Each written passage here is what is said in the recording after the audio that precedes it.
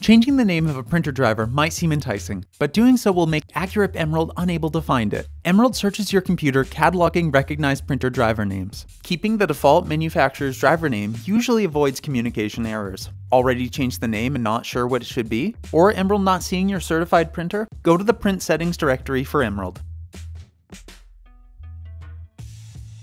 Find the bin file with the printer name in it.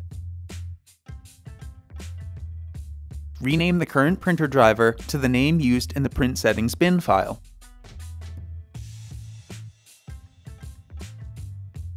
For example, for the Canon IX6820, the associated bin file is Canon IX6800 series ABI and/or Canon IX6800 series Mono. The ABI and/or Mono can be ignored in this case, so the printer driver name should be Canon IX6800 series.